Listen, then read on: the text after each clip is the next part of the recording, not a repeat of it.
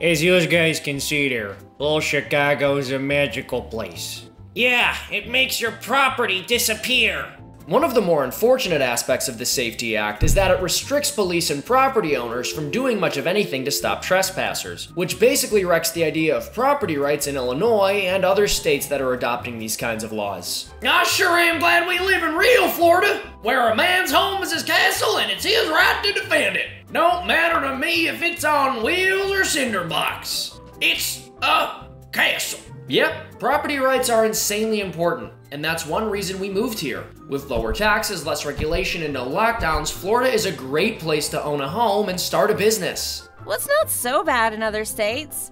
We literally left the other states to be here. Yes, ma'am. Florida offers a great opportunity to start your life over. Like every time a hurricane blasts through my castle park.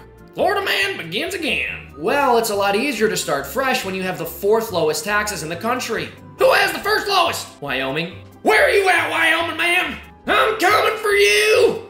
And according to CEOs, Florida is also the 2nd best place for business, behind Texas. Oh, Texas man, you show yourself! Once I whoop Wyoming, you're going down! Oh, please. What do CEOs even know about business? A lot?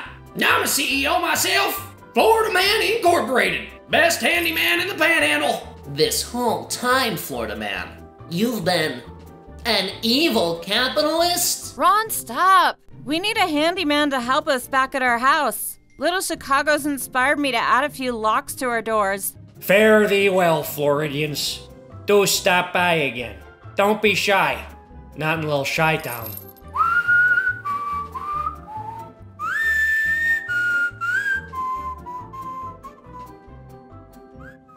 Thank you so much for watching. Please like, share, and subscribe to the channel. Also, check out the links in the description because we bring the receipts, and leave a comment below. We'll see you on the next wonderful, exhilarating episode of Common Sense Soapbox. Check it out.